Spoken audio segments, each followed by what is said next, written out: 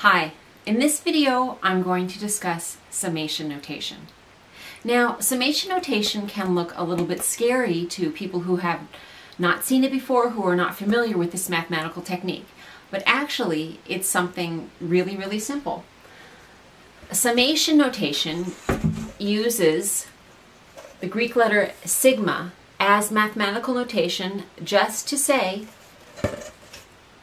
add everything up. Now, the fully specified sigma notation gives you a lot of clues about what it wants you to do. When we see something that looks like this, what it's telling you to do is to sum or add all of the elements of x. Now, in my statistics class, those elements are typically going to be observations from a variable, something that varies. The sigma notation is telling you to start with the first observation here. This is the beginning point, I equals 1, and add up to the nth observation, the last observation that you have.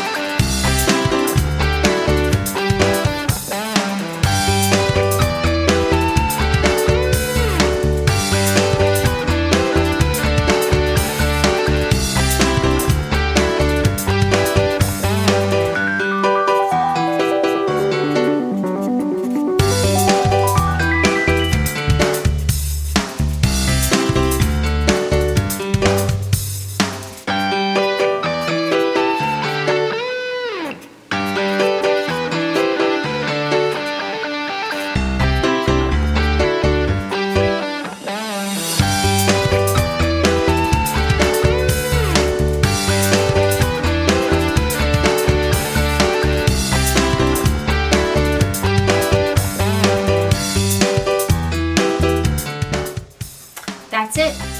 So as with much of statistics, something that looks a little complicated is actually really easy. So I hope this video on summation notation was helpful, and have a great day.